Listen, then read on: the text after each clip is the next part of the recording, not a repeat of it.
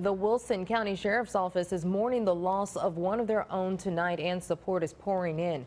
Pitt County deputies and Greenville police officers are sending thoughts and prayers after the death of Lieutenant Ray Bull Tomlinson, who was off duty at the time. Now, sources tell our Raleigh CNN affiliate that Tomlinson went into cardiac arrest after being stung by a wasp. This accident's drawing attention to how EpiPens are important in saving lives during allergic reactions. Brandon Goldner explains why some first responders in the East are not equipped with the devices.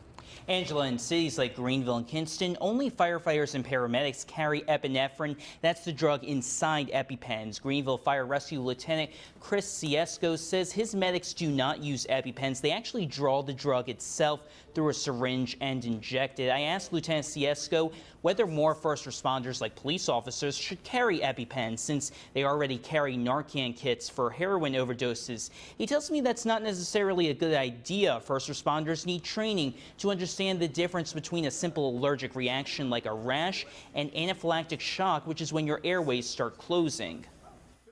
I think given in the wrong circumstance, if somebody's not truly having an anaphylactic reaction, if they're just having an allergic reaction and you administer and they have heart problems, you can put them in cardiac arrest by giving them epinephrine. During summer months, Lieutenant Ciesco tells me the paramedics see a spike in allergic reaction calls because you have more bees, hornets, and fire ants out. He also urges anyone who starts experiencing symptoms of an allergic reaction to contact 911. Brandon Goldner, 9 on your side.